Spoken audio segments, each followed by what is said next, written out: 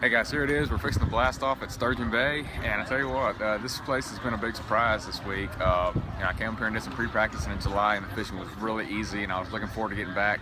But I have not found the same thing thus far. You know, I've been able to catch fish, but I haven't been able to catch those real big fish that get you to that 20-pound bag that it's going to take to win here or do really good. So I'm still doing a lot of pre-fishing today. As we go along, we're going to try some new water, but just kind of trying to stay shallow and just fish where the wind will let you. It's been really windy, and it's not going to let up during the tournament, so we'll just have to fish what the weather lets us fish, and probably keep a crankbait and jerkbait in our hand and just cover water, and hopefully we can run across a couple of them Sturgeon Bay giants and get it done here this week.